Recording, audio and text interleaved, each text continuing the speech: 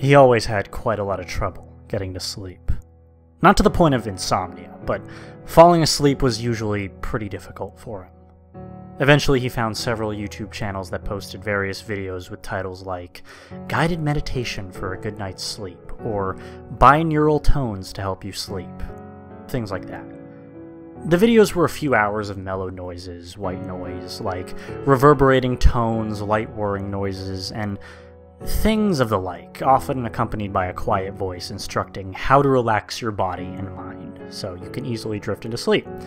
Now, the audio was accompanied by still pictures of lakes or swirling animations or something like that, but the videos weren't really relevant. He listened to them on an old iPod Touch plugged into a speaker dock on the nightstand, and each night he would climb into bed, start the video, adjust the volume, and turn out the light. He'd be usually dozing off in a matter of minutes.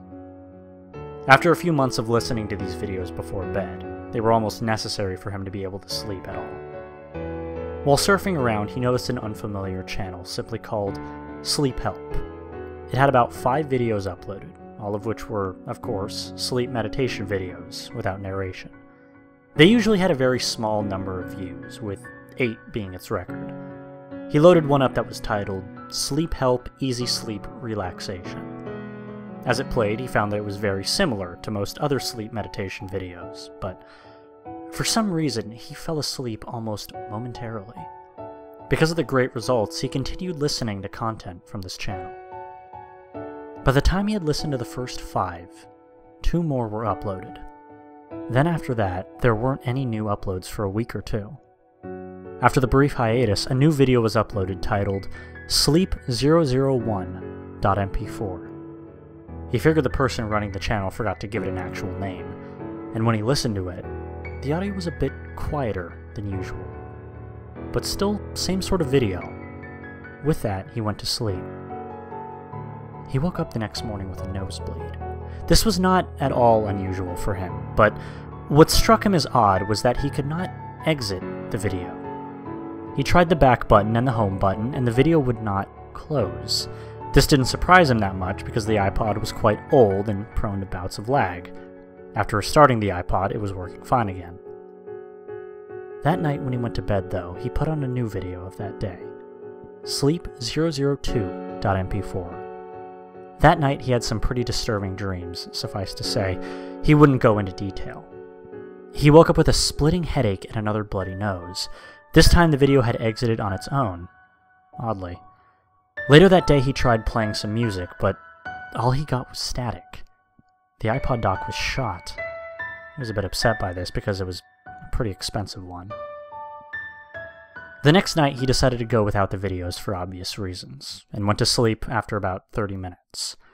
As usual, there were nightmares even more horrific than the previous, and he woke up with a headache and bloody nose.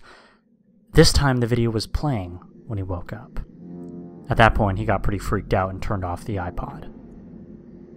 After that night, he started hearing the sounds when it was quiet, and felt tired all the time. When he went to bed, he still heard the videos, even though they weren't on. It's been like this every night, and he wakes up the same every morning, but worse. He struggles not to fall asleep at work or in the car, and when he does doze off, he has the nightmares, regardless of the time of day. He was going to leave a comment on the channel, warning people not to watch it. But when he looked, he couldn't find it. He sleeps more and more. He would stay awake if he could, mainly because of the nightmares, but he can't. He hears the sound all the time now. He doesn't drive anymore, and he falls over often when walking and passes out on the ground.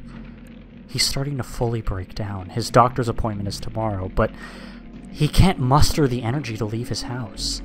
His futile attempts to remain awake take all of his strength, and his nose bleeds constantly, and he has splitting headaches 24/7. He tries to stop the bleeding, but nothing helps. His blood pressure is through the roof. He's dying. And he's petrified of what horrors await in an endless sleep. He turned off the monitor. They'll clean up his body and pick up the cameras tomorrow.